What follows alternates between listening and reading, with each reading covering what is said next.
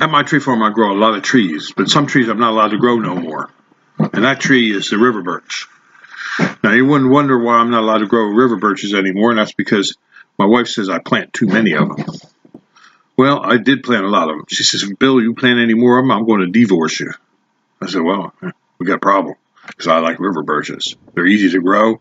They grow from cuttings, and they're easy to dig out of the ground. We dig a lot of them. We sell a lot of them. So she shouldn't be too mad about it. She says, no, you got enough of them.